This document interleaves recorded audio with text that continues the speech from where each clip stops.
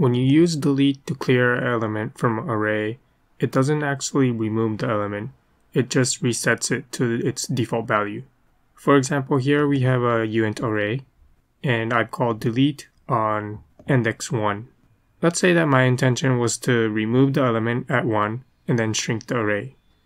But instead I get an array that looks like this. I wanted to remove the element at 1, but instead it was reset to its default value. However, what I wanted instead was an array that would look something like this. 1, element is deleted, and 3. So in this video, I'll show you one method to remove an element from an array and also shrink the length of the array. The basic idea of this method is to shift all elements to the left and then pop the last element.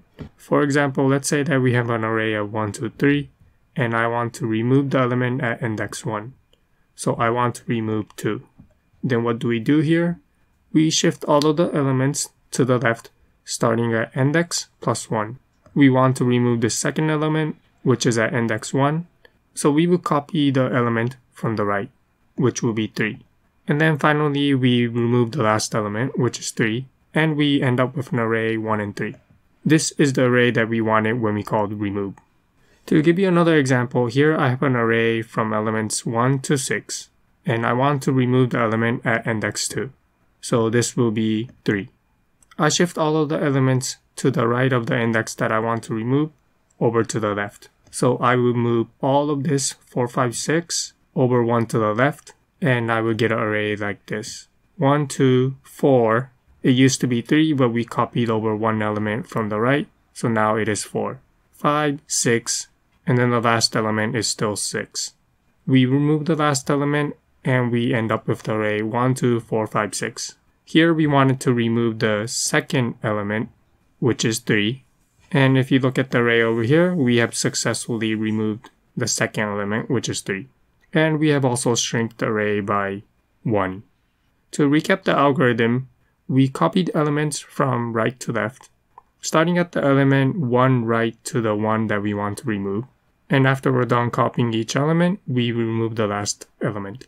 Let's also look at an example of an edge case. What happens if there is only one element and we want to remove this element? So here we have an array with only one element, being 1. And we want to remove the first element, or index 0. We shift over all of the elements to the right of 1, which doesn't exist. And then we remove the last element, which will be 1. So we will end up with an empty array. Let's now write this algorithm. The first thing that we'll do is make sure that the index is less than the length of the array. So we'll type require the input index should be less than the length of the array. So I'll type r.length. And if the index is out of bounds, we'll throw an error message saying index out of bound. Next, we'll copy array elements from right to left, starting at the index to remove. So we'll run a for loop by typing for uint starting at I is equal to the index that we're going to be removing, all the way up to the second to last element in the array. So while I is less than r dot length minus 1, we'll increment the index. We'll copy the elements from right to left by typing r dot I is equal to one element to the right, which will be r of I plus 1. Once this for loop is done executing, we would have an array that looks like this. Or if we had an array that looks like this to begin with, then we would have an array that looks like this. We've shifted all of the array elements to the left, starting at 1 right to the index that we want to remove. The last step to complete this algorithm is to remove the last duplicate at the end of the array. And we'll do that by typing r.pop. And that completes the function to remove an array element at a specific index. Let's verify that this algorithm works correctly. I'll write a test and name it test. It's going to be external.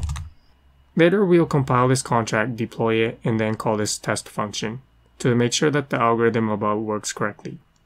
We'll start with the array having 5 elements, 1, 2, 3, 4, and 5. And then remove the second element, so we're going to be removing 3. Once we remove the second element, our array should look like this.